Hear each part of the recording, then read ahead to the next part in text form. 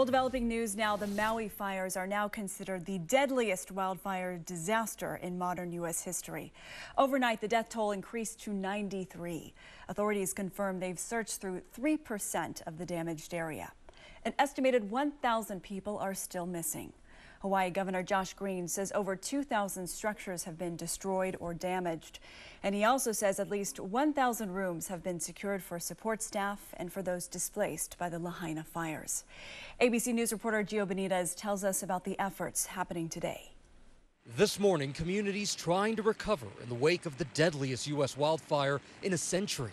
Overnight, that grim reality from officials. At least 93 lives lost since the devastating inferno broke out on Tuesday. Now, we were here just 2 days ago and the number was smaller, and it's going to continue to rise. FEMA saying the fire damaged more than 2,200 structures and burned through more than 2,100 acres. The devastation is so complete that you see metals twisted in ways that you can't imagine, and you see nothing from organic structures left whatsoever. The agency deploying more than 150 workers to the island to assist in recovery efforts. Across Maui, people sharing harrowing tales of survival.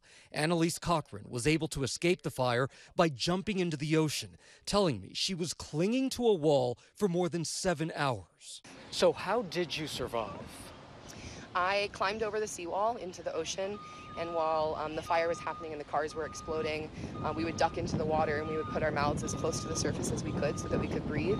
And now anger is directed at the local government. Residents saying they were not given enough warning. Our Melissa Adon catching up with people outside Lahaina who were having trouble returning to their homes. I saw no management of the situation whatsoever. There was one police car with like the little blue lights flashing.